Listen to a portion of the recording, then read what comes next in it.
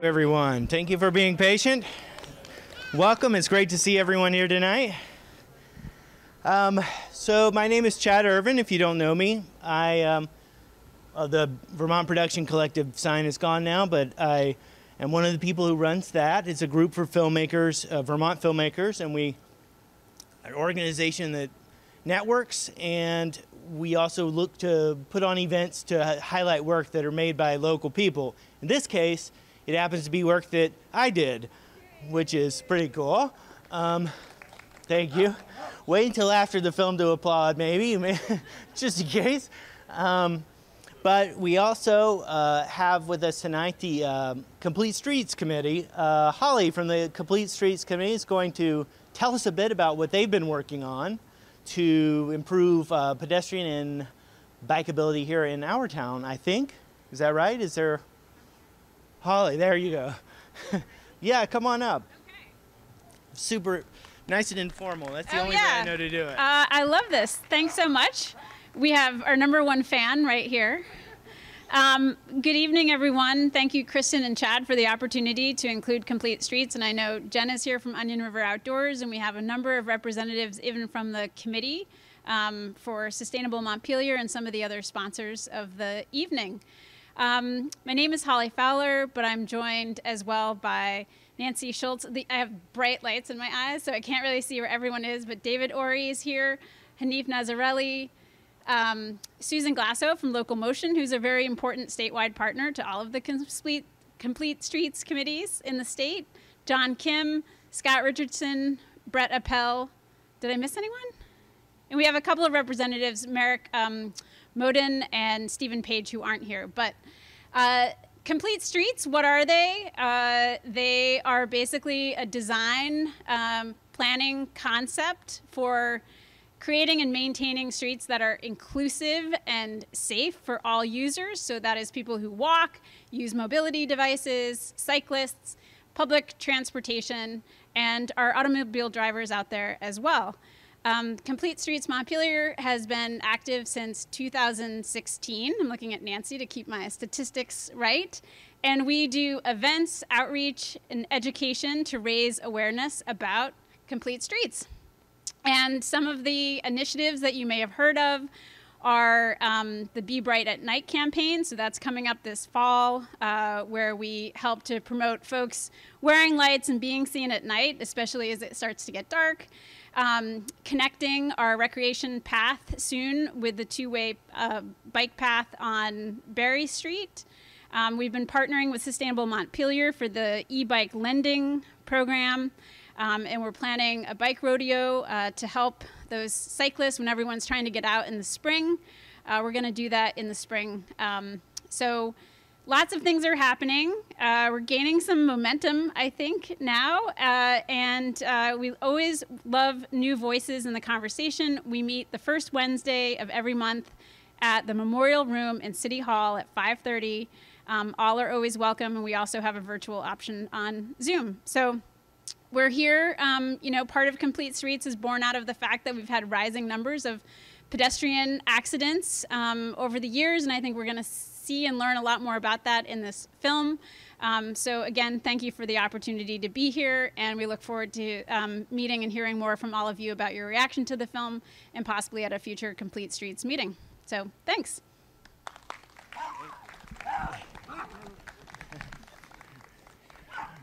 Okay, and I guess we'll go ahead. It's nice and dark enough to get this started, hopefully before it gets too cold on us tonight. All right.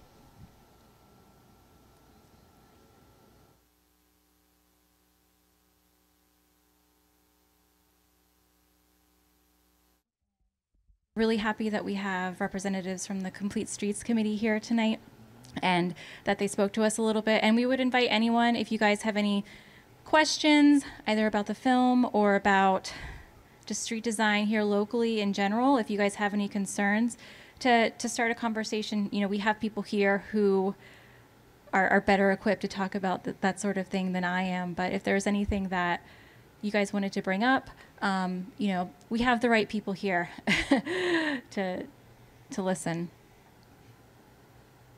Okay. Was there going to be any any other little thing, or are we? I don't. Okay. Okay. So do we say okay? Thank you. Yeah. So thank you. If anyone had anything else to say, we would definitely welcome you guys to come up here and. You can have the microphone. Yes, you can have the microphone because it's hard to hear without it. Oh yeah, please come up, Nancy. Just watch that cable. Thanks, Kristen. I just wanted to mention I have some handouts tonight that our committee prepared, and they're on specifically night safety for drivers, for bicyclists, and for pedestrians. I have about a dozen. Tried to make more, but there were some complications with the copier.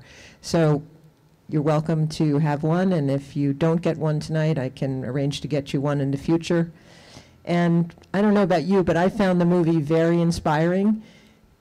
The things that they're doing in big cities, we have a tiny city. We could do more to make our streets safer for bicyclists and pedestrians. And I love the green paint. You know, Montpelier did a little bit of that, but it hasn't, we haven't freshened it up lately. And I'm thinking of the intersection of State and Main, and certain places could use, I forget the technical name for it, but it's a green box, basically, that places makes an indication of where cyclists should position themselves at a light. It's like, this is a space for you that's safe. I would love to see that at that intersection as one example.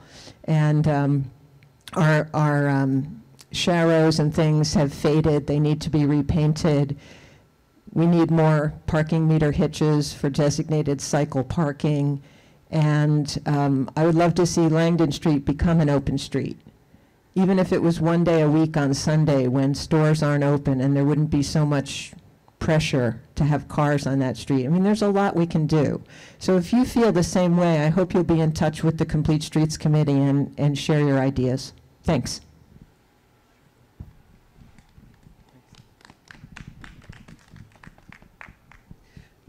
Hi, Elizabeth Parker, and I'm on the Montpelier Transportation Infrastructure Committee with Hanif, who's also on Complete Streets.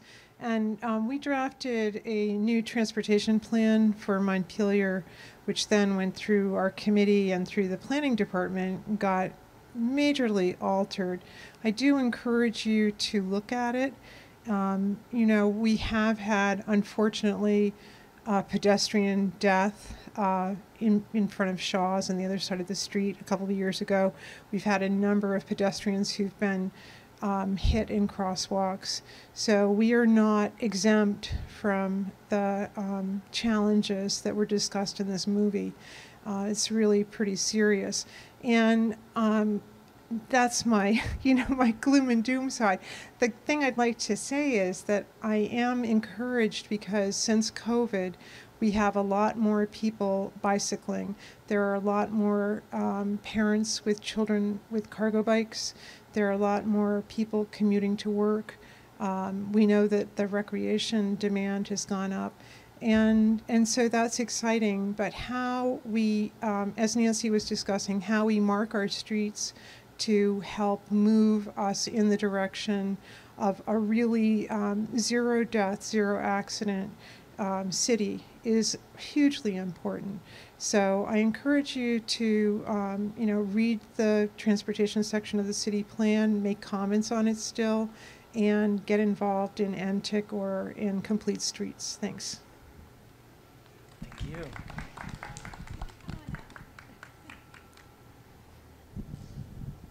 Well, I just have a question. I'm not a presenter. Oh, sure.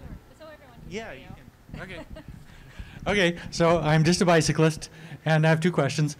One is, how do we deal with situations where you are going from one city to another? Because I feel like right here in downtown Montpelier is not the worst. The worst is trying to get from Montpelier to Barrie, or Montpelier to Middlesex, or Montpelier to Worcester on a bicycle, or even just a little bit outside of Montpelier, like Main Street is maybe kind of sort of okay here, but if you keep going past the library and start going up the hill, then there's no shoulder, no protection, no green paint, no slow, no sharrows, nothing. You're on your own, and there's no shoulder. So that's the question. How do you deal with things once you start getting a little bit outside of the core of Montpelier? Question number one. Question number two,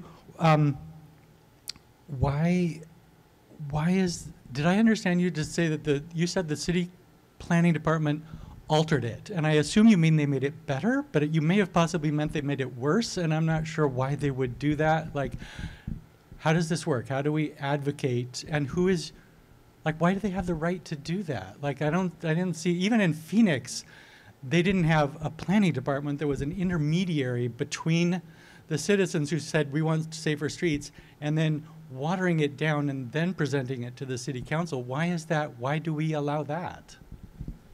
Okay.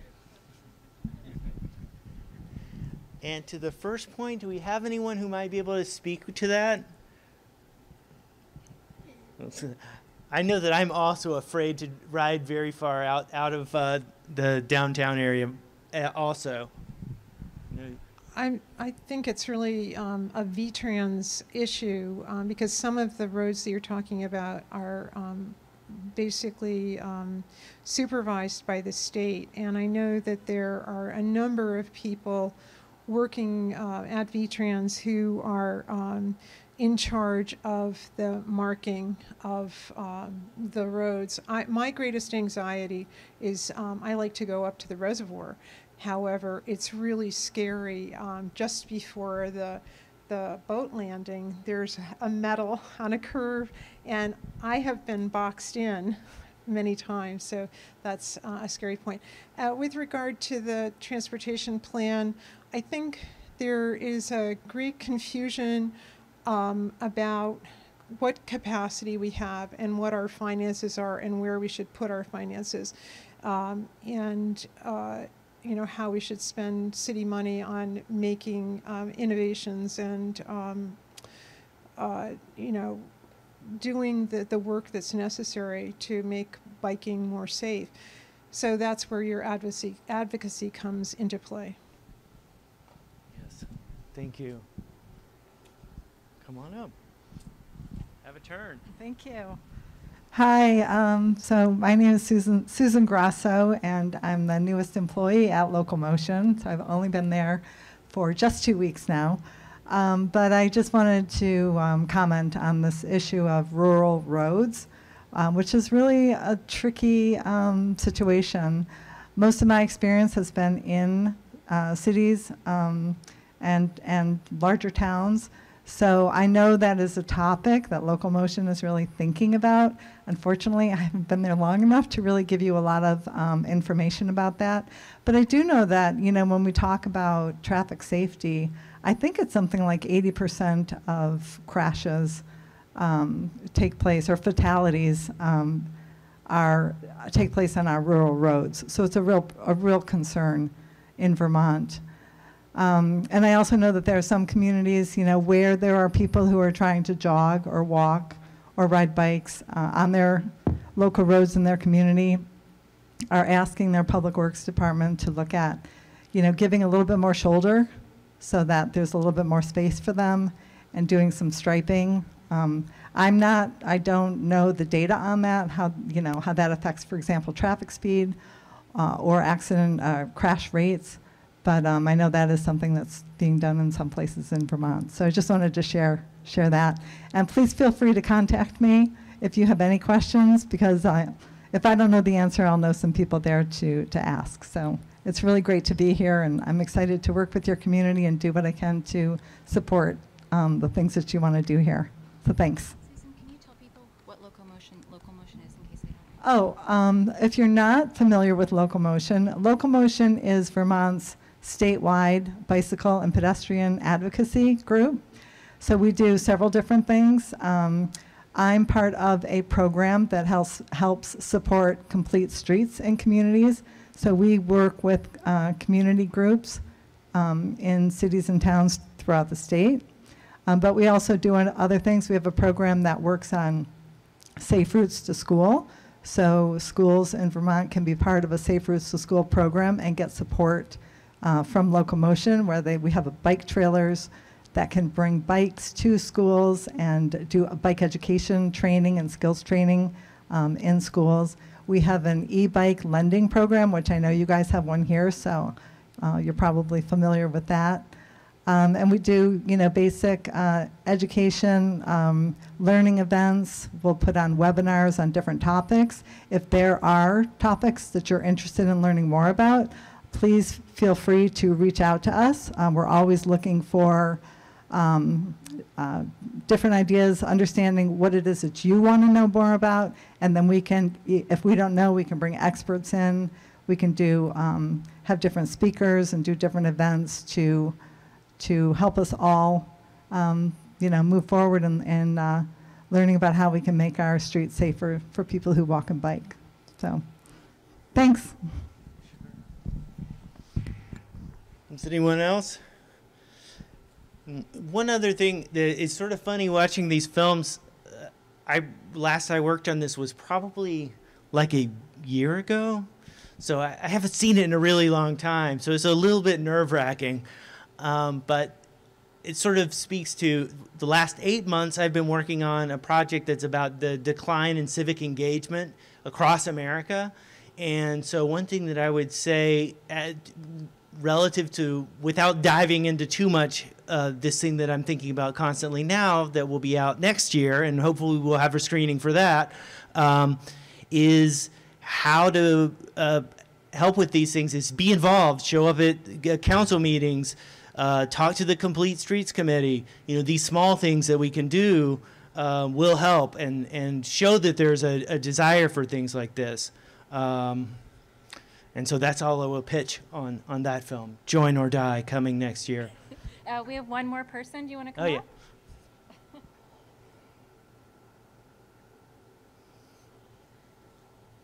Hi. Hi. Oh my gosh, it's so bright up here. It is very bright. Hi. So I have a question.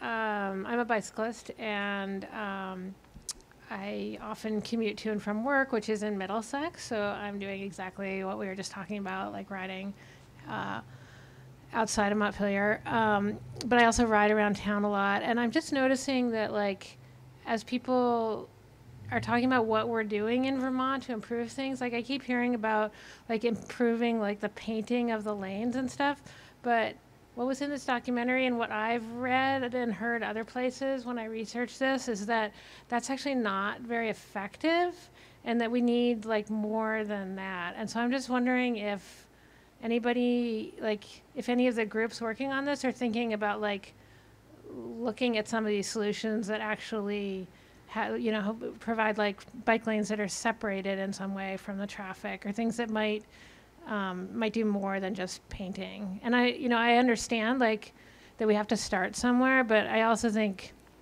like, as a bicyclist, I want the goals to be, like, for what we really need, not just for, like, a Band-Aid solution. So if anybody has any comment on that.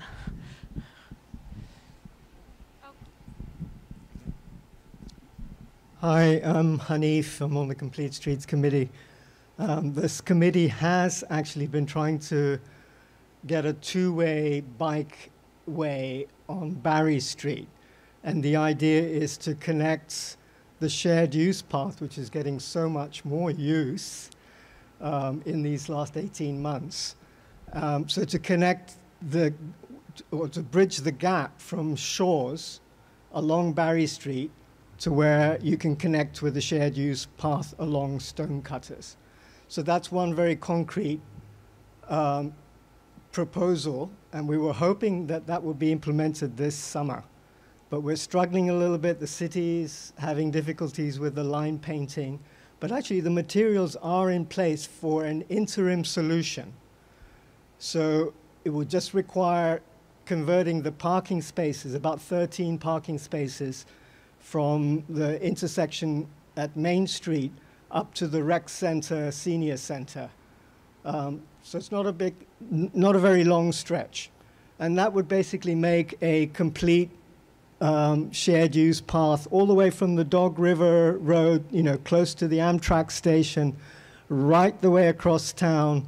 And now it's extending along Old Country Road, and thanks to the Cross Vermont Trail, linking up practically all the way to East Montpelier. So we do have, like, a connection going out of Montpelier that's...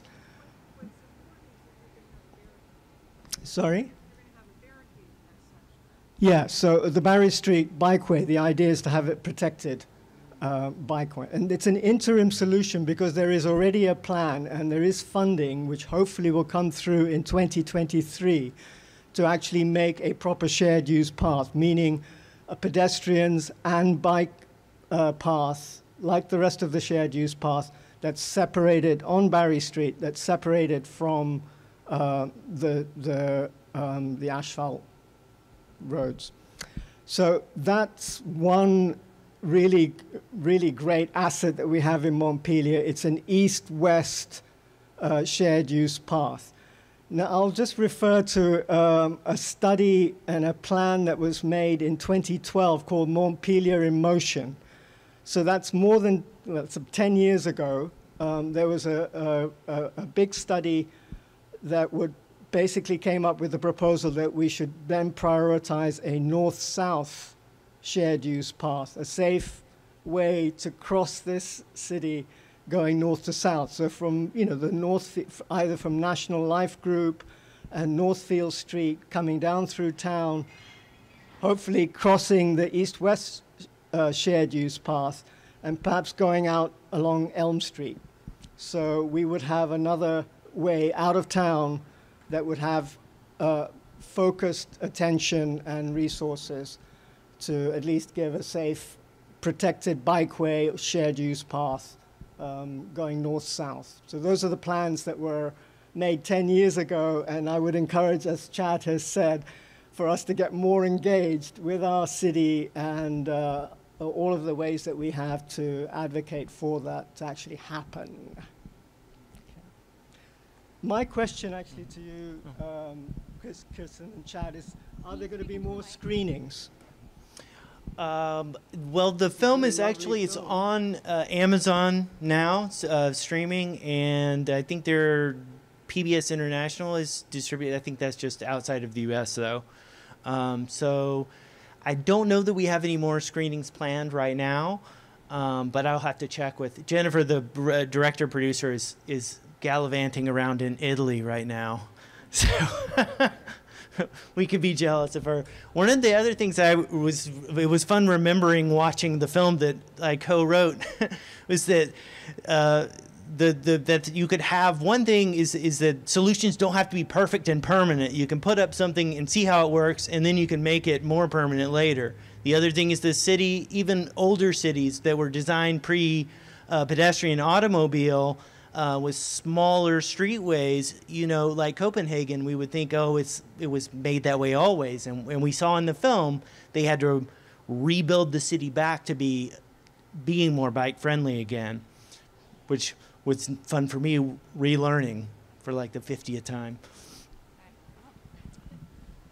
Thank you. Great movie. I'm excited to chat afterwards. I wanted to share a national advocacy resource. I work at a national nonprofit called Smart Growth America. I've met a couple of the Complete Streets folks because we also run a Complete Streets Coalition. And I'm sure you came across this researching for the film. We do a report every year called Dangerous by Design that looks at the statistics of pedestrian deaths in industries state by state. And something that I wanted to share is, while there's been tremendous advocacy successes over the past few years, which are really inspiring, the stats are getting worse and worse, and especially during the pandemic where there were more people on the road and fewer cars that were driving, therefore, faster. The stats were terrible over the past year. So, there's just such a need for advocacy, and so, wanted to thank you to have the film as another tool for people to get inspired to make a change. So yeah, thank you. And I'm happy to, I can share I'm sure the coalition members know the report. If anyone wants to get the link, I'll be around over here. So. Thank you. That's a very good point. Anyone else? Sure, everyone is freezing by now. Well, thank you guys again. Oh. Where? Right here. Oh. Here. Well, I just wanted to mention I've been biking pretty straight year-round for about 7 years. But I did get hit I was hit twice, once in Randolph and once in Montpelier here, and I was actually hit pushing my bike either through a crosswalk or on a sidewalk. So that is really freaky. And I am for all the things that we're talking about and the bike safety, everything. But I also think there's got to be some way to also approach the driving population to be more, to help them understand the whole biking thing. It's pretty freaky. Luckily, I didn't get hurt. The car that hit me and hit my bike and ran off, hit my bike and knocked it out of my hands. And the person slowed down and said, "Are you all right?" And I said, "Yeah, but you got to pay for the bike," because it was in the roadway.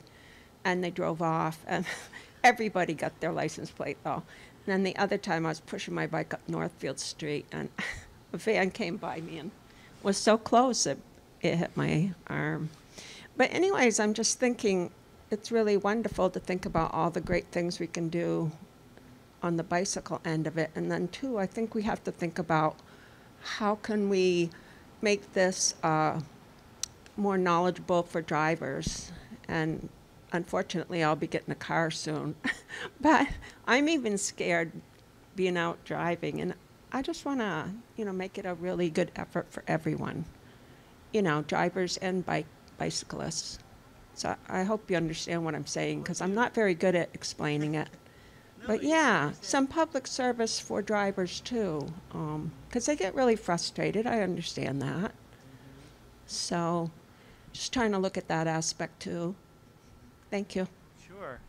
Yeah, I think that statistically, I think that I'm not the statistics person. I'm the how do we tell this story in an entertaining way person.